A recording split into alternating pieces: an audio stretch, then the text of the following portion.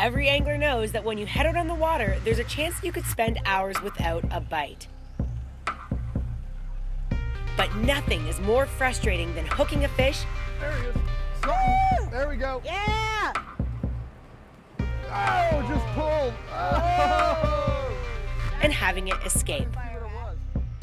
Look what I caught! You got something else? Oh my It's an gosh! octopus. Go, check this out. Bring it up, bring it up. Oh! Bring it. Oh! Oh! That was an octopus. I See him? know, I know. That is so cool. That was super cool. Are you kidding me? Look at this thing.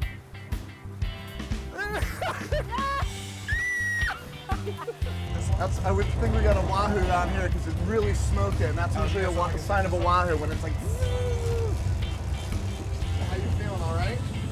Look at these muscles. They're really starting to hurt. I know.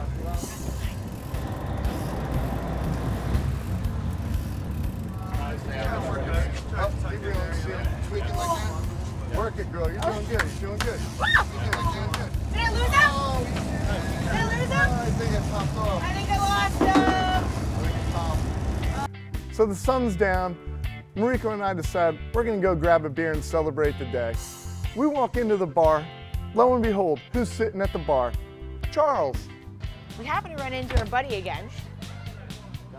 Here, right off of the restaurant. There he is. There he is. And he said, got let's him. come on, we'll try one more time and do some night fishing.